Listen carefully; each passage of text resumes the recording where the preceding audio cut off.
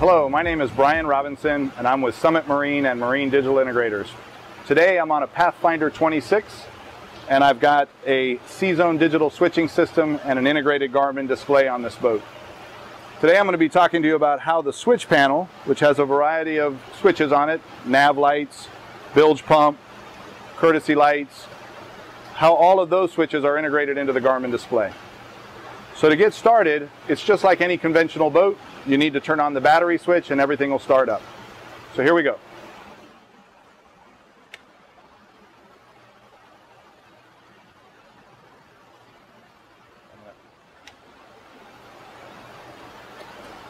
So now that I've turned on the battery switch, the display will start booting up, and so will CZone.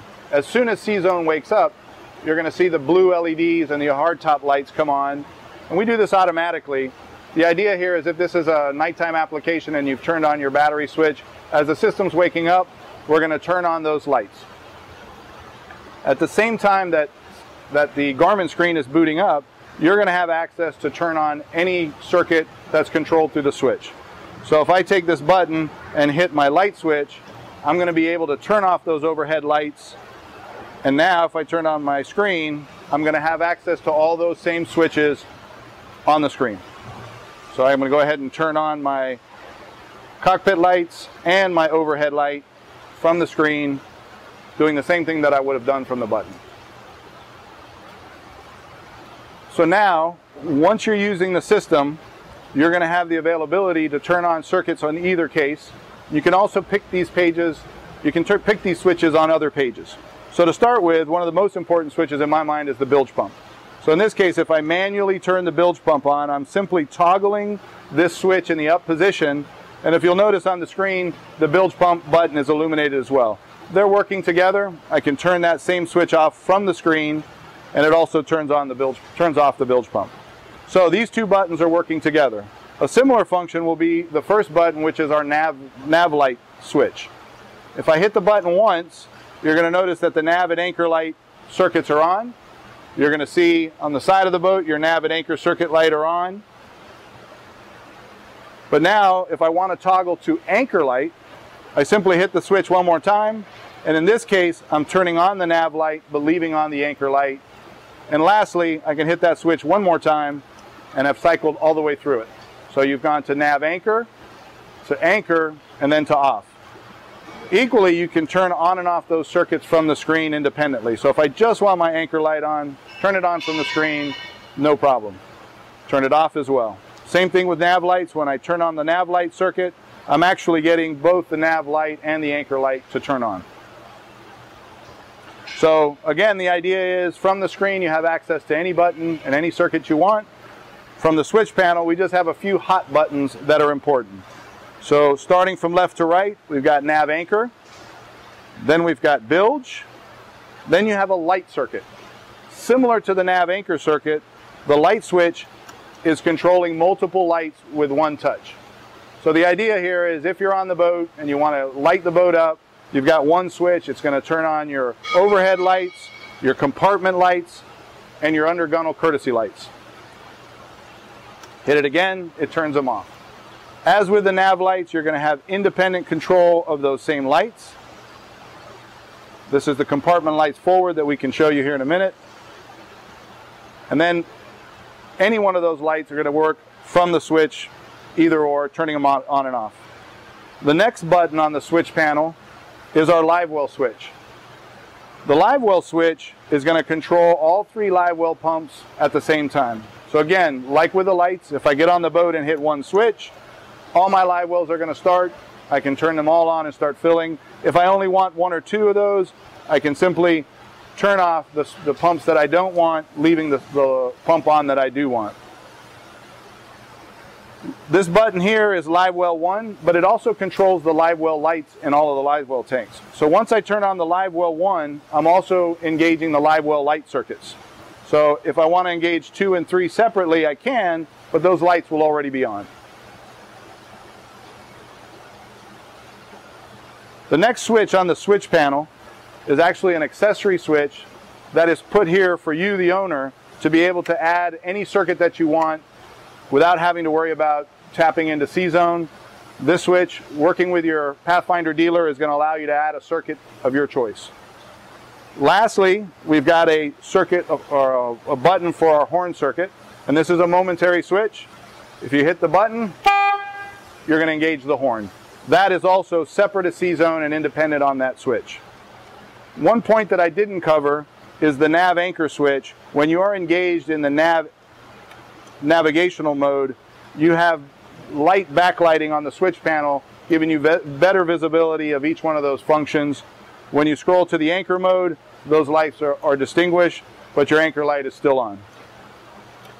That same functionality is available to you when you turn on the navigational light from the screen. You're still getting backlighting on the switch panel. One of the unique features of CZone and Garmin is the dimming control feature that is available on each of the lighting buttons on this boat. So for example, your forward spreader light, I've got an individual button for forward spreader. When I turn it on, the light is going to turn on at full power, and once it's on, if I hold the button down, the light is going to begin to dim. I can release my finger. At that point, the light is dimmed at that position. If I want to increase it, I can put my finger back on it. It's going to increase the intensity of the light. I can raise it all the way back up to all the way full or at some position below that. And then I can just hit it again if I want to quickly turn it off. So the dimming control functions are set so that you can turn the light on, then dim it up or down depending on what intensity you want. This is available on both the forward and aft spreader. You also got it available to you on your cockpit under gunnel lights. So this cockpit light as well, when I turn it on, it's going to start up at full power, and then I can begin to dim the light by holding the button down, stop where I like it, dim it back up, or at any one position, I can just go ahead and turn that light off. In addition to that light, which is the overhead light, also has this button control, so you can turn the light on, dim it, up again, or turn it off. To help matters, if you get on the boat, you've just come back from or just got off the dock and you just get on the boat, we've added a circuit called mood lighting, and that's basically taking both spreader lights and the cockpit under gunnel light and turning those on at 50%. So the lights come on, and if you'll notice, these three lights are being turned on, but we're setting them at a pre-dimmed position. So again, that's mood lighting, and turn it on or off from the screen. Up to this point, we've been switching circuits from Garmin's main switch page.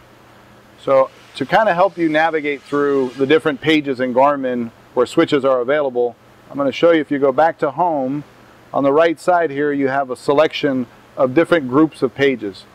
The main switch page for CZone is located on the AV gauges control page. So from this tab, and it's highlighted, you can get to the switch page and you have all the circuits. If you go back to home and we pick combos, you have access to all the combos, and a unique feature with Garmin is it allows you to create combos that also have switch pages. So having a chart or a depth page on half of it, and yet giving yourself switching on the other side of the page. In addition to having switching, you can customize what buttons are on this page. So basically you can add lighting circuits or pump circuits to match whatever page you're on. In this case, with my chart page, I've added all of our lights and all of our pumps. If I want to go to other circuits that are not on this page, I can go back to home, AV gauge, and have all the circuits available to me. So lastly, one of the most interesting features that I find with Garmin is they're allowing us to create a overlay on the top or the bottom. You can set this through your screen, and that these unique buttons, which we called a mode, which earlier I showed you it was mood lighting. We could turn on lights at different levels. Well, mood lighting is now available, and this bar is customizable. So your Pathfinder dealer can help you program customized buttons in addition to mood lighting. Mood lighting is standard with this boat, but if you wanted to add a fishing mode or some other mode of easy switching, you could have it at the top of this bar, and from your standard chart page or your depth page, you can have one button push and have access to those circuits.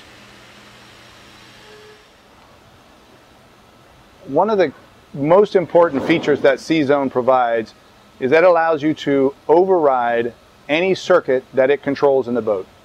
The purpose is that in case you get into a problem at sea or out in a bay and you've lost power to your Garmin screen or your switch panel and you still want to be able to control a circuit, the CZone module has override functionality allowing you to turn on the circuit directly from the module.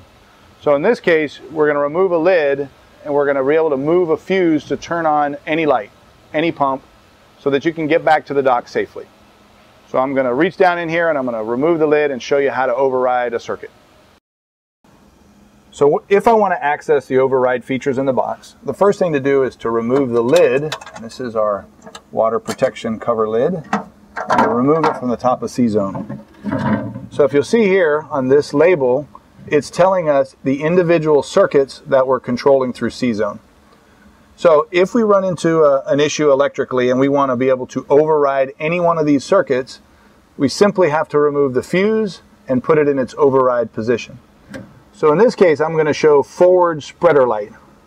So if I look here, I have a circuit called forward spreader light, and right above it is a fuse. So to override it, I remove the fuse from its current position, and then I take the fuse and I put it in override.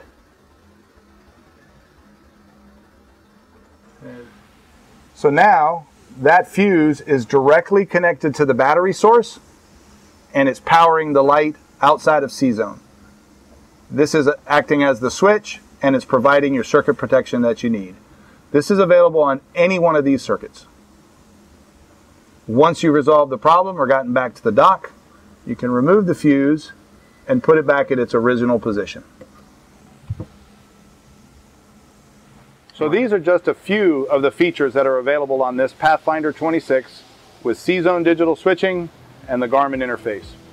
To learn more, contact your Pathfinder dealer, and thank you for watching.